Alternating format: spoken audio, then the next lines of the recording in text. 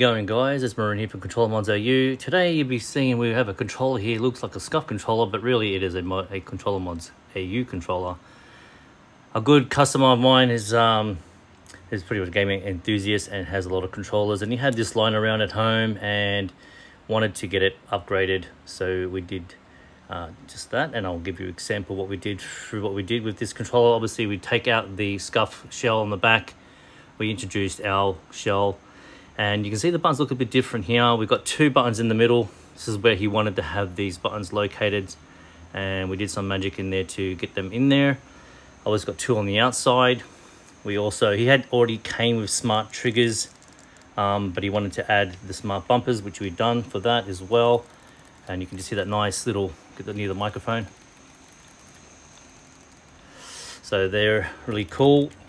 We also added a remap chip, and the remap chip is our own remap chip, so it's completely changed. Obviously the Scuf controller has a different circuitry board, so we put ours in there. And also, if you notice that blue dot, but you can also notice the USB port is a USB-C port.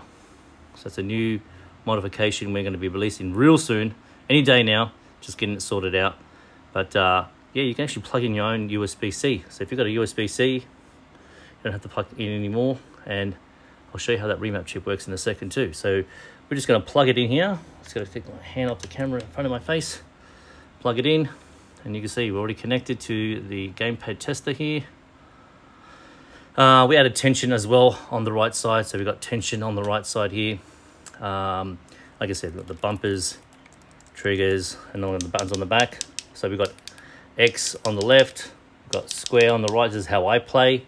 I have normally, if you're plating up, you can plate up on the right there, and on this side you can actually pin people, and you can assign these buttons to anywhere on the back of the controller from the face here, except the touchpad and the option share button. To do that, you've got to go into program mode, and how you do that, guys, you've got to hold down your bumpers and triggers all at the same time. And if I just hold them all down, that little blue light will flash in a second. There you go. Once you see that, let go. We're now in program mode, and hypothetically say we want to put the button on the back. Just to do one at this time, we're just going to put square on the right, or the left, sorry.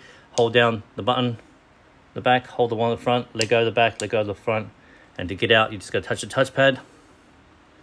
We're out, and then you can see now we've assigned that button to there. And you just got to follow that sequence. Pretty easy. But anyway, guys, hope you liked the little video. Keep it short and sweet, 3 minutes only. So yeah, a Scuf / ControllerModzAU controller, but really all inside is ControllerModzAU. What do you do? Anyway, hope you liked the video, guys. Take care. If you like something like this, go check us out.